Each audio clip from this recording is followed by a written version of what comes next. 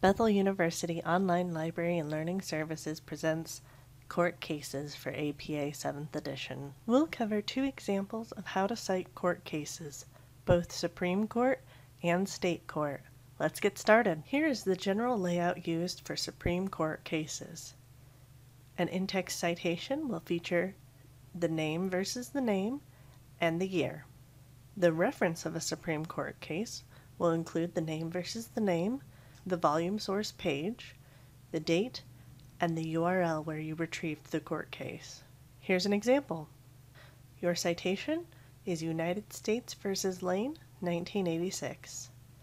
Your reference is United States v. Lane, 474 U.S. 438, 1986, followed by the URL. State court cases are similar. Your in-text citation will be laid out the same, name versus name, and year. Your reference will be a little bit different. It will include the name versus the name, the volume reporter page, the court year, followed by the URL. Here's an example. The in-text citation is People v. Armour 2014, and the matching reference is People v. Armour 590 SW61, and then the date, Tennessee, 1999, followed by the URL. You can always check on these layouts and their examples on the Library APA website. I'll show you how. Start by logging into vCamp. Select the library page, and then go ahead and select APA. Here you'll be taken to the library's main APA page.